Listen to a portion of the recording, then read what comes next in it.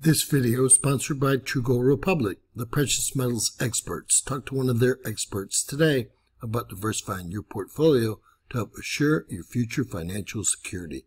Find their contact information in the description below and pinned in our first comment.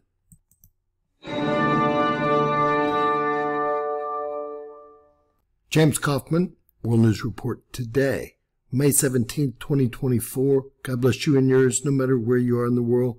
Please subscribe, give us a thumbs up, ring that bell for critical future updates. Ladies and gentlemen, we've just had a very strong M-class 7.25 solar flare. This came from a newly named sunspot that just came around the limb, and we're also now in a G2 geomagnetic storm, moderate geomagnetic storm. Jumping over to spaceweatherlive.com, we see that our chances of having that M flare were only 35%.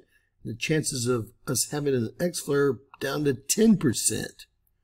Now we have all new sunspots in play. We have AR3679 that's fairly complex and AR3671 that's also been active.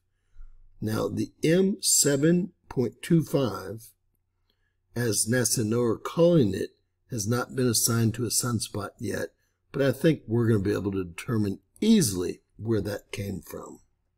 Jumping over to HMI Intensogram, we can see that we have 13 sunspot groups that are currently Earth-facing. Several of them look like they're becoming more complex. With that said, 3679 and 3674 being two of those. Now this actual solar flare either came from 3685, which I believe it did, or 3686 that was just named. Y'all tell me what you think in the comments below. Now, this is just a earlier view of our star Earth-facing, and this is before 3686 here had been named. This was taken early this morning, so this is a freshly named sunspot, or AR3685 actually created the M7.25 solar flare. You're going to have to tell me after seeing the explosion on GOES Solar Ultraviolet Imager. And over to GOES 16 Solar Ultraviolet Imager, 195 angstroms. The explosion is right there. It's very hard to determine, but I believe it's at a 3685, not 3686. My opinion, please leave yours in the comments below. Probably will not be effective towards Earth because of the position it's in currently. But we will see. Meanwhile, I know I mentioned that we were in a geomagnetic storm earlier, a G1. Well, we're now in a G2 geomagnetic storm, according to NOAA and NASA here. It's a KP6. And this is going to be 6 hours of geomagnetic storm from a G1 KP5 to a G2 KP6. Looking at the college index, we've been at a G2 geomagnetic storm for 6 hours. Prior to that, in a disturbance. Taking a look at just the planetary KP index, estimated planetary KP index 3-hour data, we can see that we did hit G2 geomagnetic storm levels once again. And I pointed out that probably the X2.9 flare that happened about 48 hours ago is the culprit here. It was on the departing limb, and we know that our geomagnetic connection to the sun is on that limb. Now, heading over to NOAA's KP Index Breakdown Forecast for May 17th today, May 18th and 19th, 2024. You can see that they completely blew it. They had no idea that this geomagnetic storm was inbound. But remember, when we have an X2.9 on the departing limb, there's a very good chance that the Parker spiral or geomagnetic connection will bring solar weather towards Earth. Period. Ladies and gentlemen, they don't have anything really happening until the 19th here. And at that point, they just have a geomagnetic disturbance. But they really blew it today.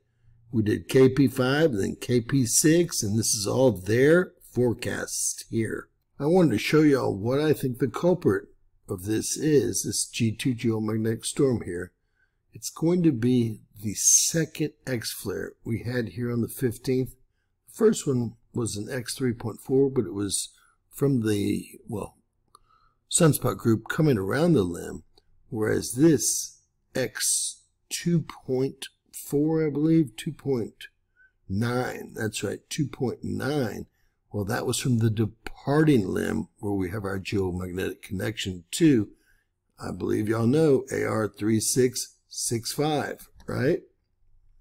I will say I've pulled up Discover Real-Time Solar Winds and ACE and other sources, and it's real hard to find a coronal mass ejection impact here.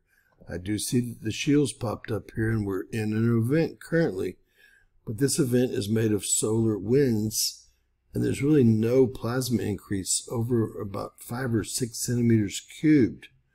Now we see the temperature jump up a little bit. It's continuing to jump up. And winds have gone up to right around 500 kilometers per second. Nothing here screams G2 geomagnetic storm whatsoever. And we all know that these, well, solar winds are created by coronal holes, and 500 kilometers per second and 475, 460 is not very strong at all. Plasma is created from a solar flare or a filament eruption. We don't see any plasma striking Earth that's even over 10 centimeters cubed, mostly under 6. So where is the G2 geomagnetic storm? What created it?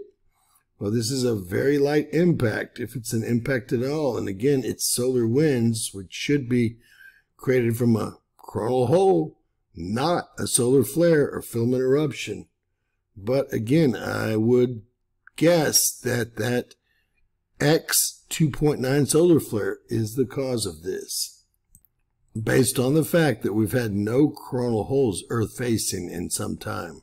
Check, check, and double check. We can see right here about 1228. We fly up from 396 to 489, almost 100 kilometers per second quicker, and we've kept, well, going in between about 470 or 450 and 500. I don't know why.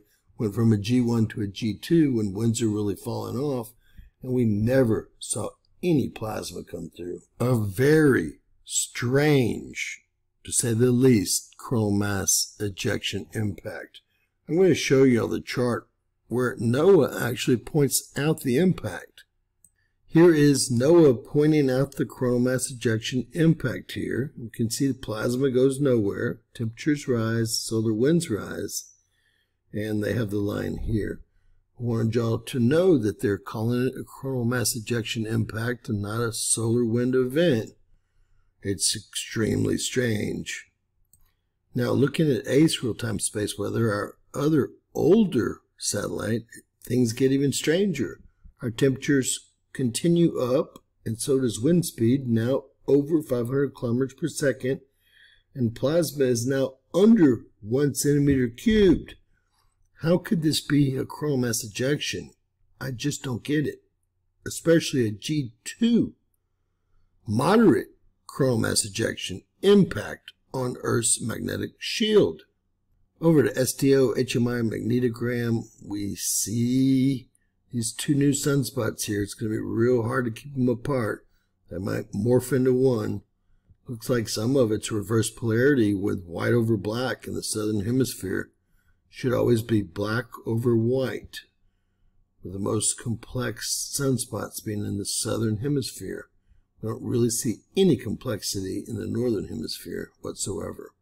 I will say NASA's at least updating their SOHO images. This is 284 angstroms. It was taken at 7:06 this morning, and this shows you these coming around the limb. You can see additional sunspots coming around the limb in the northern hemisphere, and you can see that these sunspots are, well, somewhat more active than we gave them credit for. Now, ladies and gentlemen, we were still in a polar cap absorption event just hours ago. I'm going to run through this. We'll probably be pushed back into one based on this flare. because it definitely hit our ghost satellite, as we saw, and it definitely also hit Earth. So I think that we're going to jump right back into a polar cap absorption event and maybe even a proton event based on an M7.25 flare. This is that flare mostly over the United States and Canada, all the way to Alaska, covering most all of the Pacific, including Hawaii and Central America. And it fades off. Not a real long-term event, but a pretty strong M flare for sure. With that said, folks, a big waste of money. Look at their May 17th forecast for the actual geomagnetic storms and solar winds. They said nothing was going to happen, but we're at G2 levels. And it really looks like nothing did happen. God bless you and yours. Any explanations or ideas would be greatly appreciated in the comments below. Please share, subscribe, and always remember that anything's possible in Bizarro World. God bless.